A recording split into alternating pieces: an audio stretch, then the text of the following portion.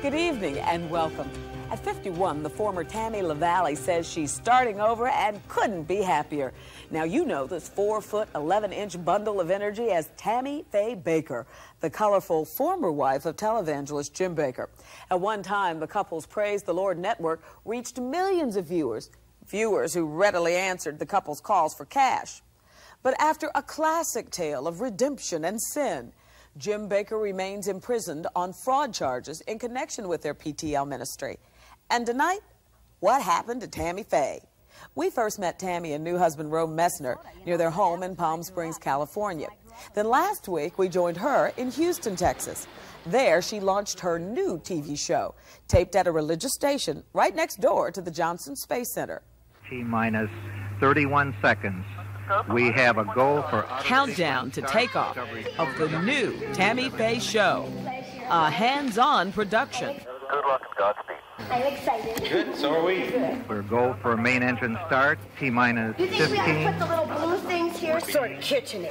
We should have had some bright yellow curtains put up there or something. Do you think we could take that lamp and put right there? Sure. Okay. 12, 11, now it's starting 10, to look like a living room. 4. Now I'll go see if I can find some more stuff. There's two of them, aren't there? Am I a decorator or what? Lots of stuff makes a television set. The more stuff you can get on it, the better off you are. 6.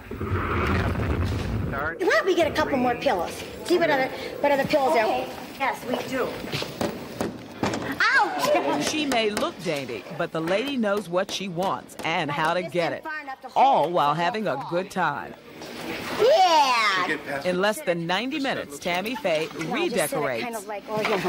rehearses, and entertains. I never had a pointer before. 2, 1. Lord, I just pray that this will be a new beginning for many people, not just me, Lord, but may it be a new beginning for me. 0, and liftoff. Liftoff. It's time for the Tammy Faye Show. The new Tammy Faye Show is 60 minutes of talk, songs, cooking, and prayer. I'm just going to go ahead and do a regular PTL Club type format. I'm looking forward to getting back in my niche again. Right now, the Tammy Faye Show is seen only in Houston, but she and Rose say they dream of bigger audiences. Those who know her say she devoted the same kind of energy and drive to her first television career. And now, here are Jim and Tammy. The Jim and Tammy Show became the flagship of one of the largest Christian networks in the world. By the late 1980s, PTL programmed 24 hours a day inside a Christian theme park in North Carolina. At one time, Heritage USA was the third largest tourist attraction in the country. Hello, everyone. I like them down here. We can reach out and touch them. That's nice. Please be seated. We've got a With few her changes Take made Me here As I today. Am style, definitive makeup, and outrageous wardrobe, viewers tuned in just to see what Tammy Faye would do next. Together, Jim and Tammy made religious television fun. And viewers responded with donations that kept the couple's ministry and theme park humming. But in the late 80s, the light on the seemingly blessed couple began to fade. Jim Bakker will say what he has to say, and you know, I know what happened. You were paying yourself bonuses. You were paying Tammy Faye bonuses. But when all was said and done, Jim Bakker was found guilty. Press accounts of Jim's sexual wanderings and overspending started a long slide that left him convicted of fraud and conspiracy. Tammy was never charged nor convicted of any wrongdoing. What are you going to say to those people who see your new show and who are going to be somewhat reticent? Are you not going to ask for money? No, because no, I'm not asking for money. As far as I know, I will not be. How do you want people to accept you? What do you want to tell those people who were concerned about PTL and are just worried about you going back on the air? The thing I would like to say is that you watched us for 30 years and you looked into these blue eyes for 30 years and you know, I just am who I am. What there is all you get. There isn't any more. You know, during the entire PTL controversy, when you look back on it now, it was very hard on you. How did you get through? Well, you know, people don't want to, they want some big explanation as to how I got through. But it was one word, God. And I found out that the God that I preached and sang about and told other people would work for them, I found out he worked for me too. When and where was your saddest moment?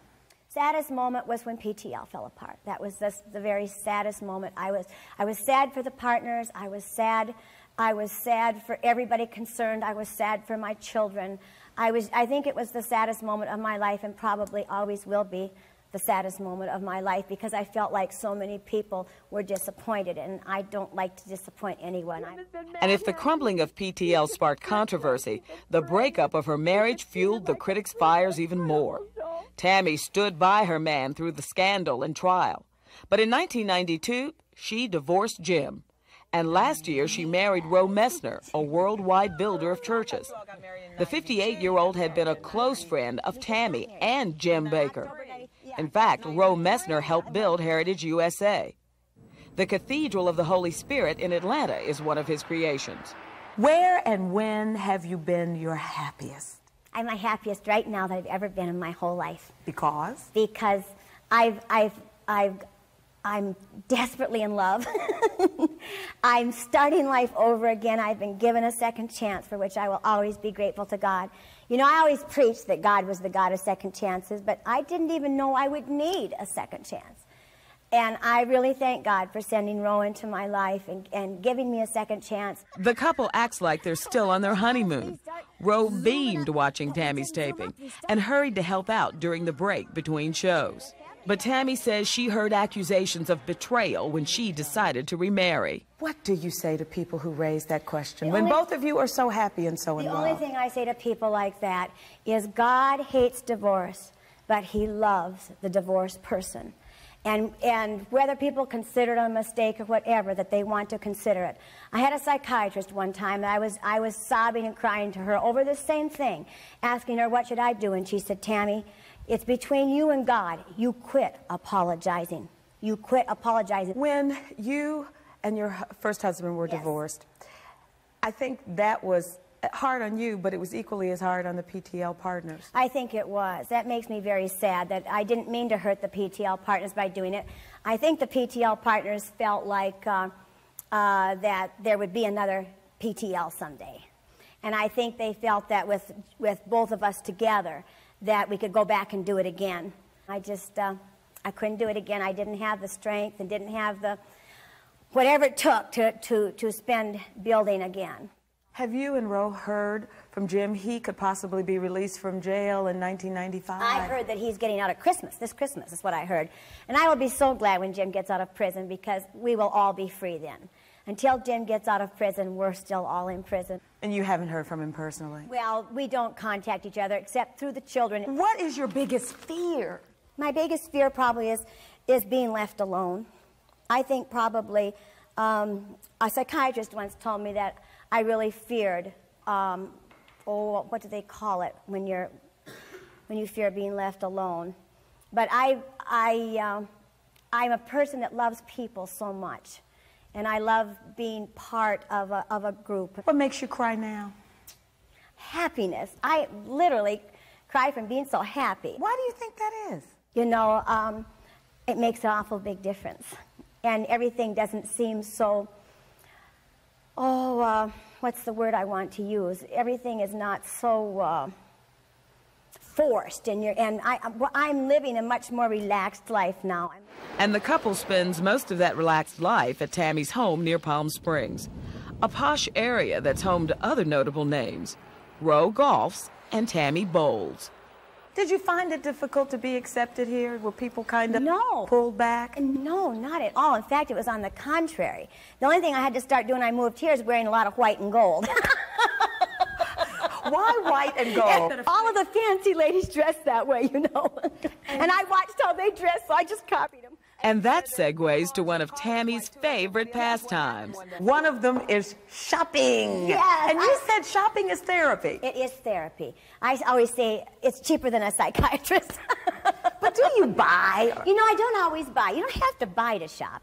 You walk and you look and you dream and you think and you create.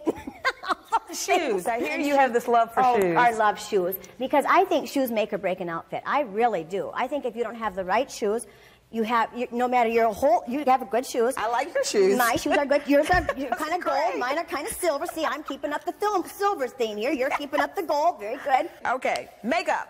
Makeup. I love it. I love it. I love it. I love it. I love it. Do you ever, I should ask Roe this, has he ever seen you without makeup? Oh, many times. Oh, yes. In fact, Roe and I both dress in the same bathroom. You know, we have two sinks, and we both dress in the same bathroom, so he sees it all. Oh, he does. He sees it all. And yes, he does. I was a little nervous about it at first, but he doesn't see, he seems to love me either way. So, but the wonderful thing is I have permanent makeup. I just had my eyebrows done permanently. Don't they look pretty neat, don't they?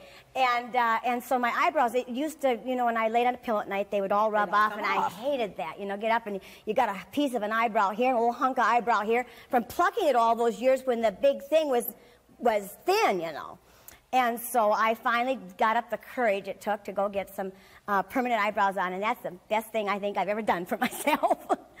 And I also have permanent lip liner, and permanent eyeliner, and so really I don't have to have any makeup on, and it still looks nice.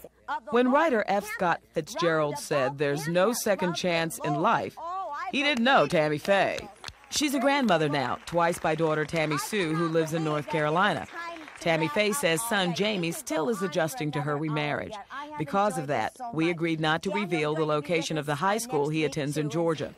Tammy and Roe plan to limit the time she spends on her television show so they can share more time together.